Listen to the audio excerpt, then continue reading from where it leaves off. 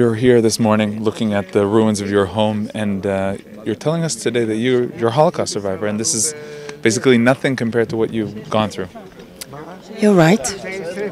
It is something, but you can't compare it to what we went through during the war, like running for our lives with nothing on, just our clothes. And being saved is just a miracle. I myself came to build this yeshuv only because of the miracle that I went through, feeling that I have a purpose in my life. And today people are talking about a miracle, stories here of people who saw the fire at the last moment, lots of miracles here on Shabbat. Well, I see miracles in every day. Every day. I see my children, I see my grandchildren, I see my great-grandchildren. Every day is a miracle for me. And the house will build it back, and we'll build it even more beautiful. How do you relate to the fact that this is not just any wildfire? This was probably a terrorist attack.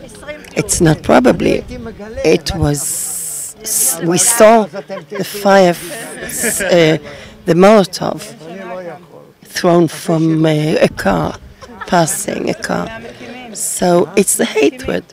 But you know, at the beginning, there was no hate among the peoples around here. They were living like we were, and we were in good relationship until they brought in the, I don't know how to say it anyway, Arafat and his gangs. PLO. The PLO. That's what started the education of the hatred. Before that, no hatred. We were going to their marriages, they came to our festives. So talking about education, you're here with your grandchildren today. We see that they're trying to look for memories from things left here from the house. What is your message to them as a grandmother? Just remember, everything is paper, it's written. You should remember, you should talk about it.